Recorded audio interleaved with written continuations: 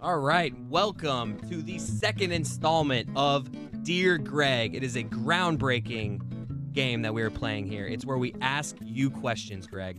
Here we go. We have a mailbox. Let's open this thing up and let's get question number one. Nice mailbox. Wow. All right, question number one. Have you ever pooped inside a professional team's locker room?